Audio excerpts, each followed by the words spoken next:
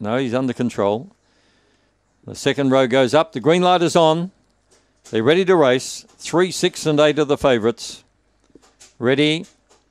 They're off. Spring Skipper got away very well. Yarramundi Abbey and now trying to head them off. Tag and Release, and it does. Tag and Release clears out by 2 or 3 to Spring Skipper as they spear to the back. Then Yarramundi Abbey. Further back in the field came Lethal Hitman. Well back was Brittany Beers. A long way back, Short Mess. And last of all is Fast Fife. Off the back, Tag and Release is flying. It's out by 4. Starting to shorten stride. Spring Skipper's trying to rein it in. They turn the corner. And it's still in front, Tag and Release, and will hold off. It wins by 2.5. Second, Spring Skipper. Third in the event was Yarramundi Abbey, and making good ground late was Brittany Beers. They're followed further back in the field then by well back Fast Fife, Lethal Hitman, Short Mess.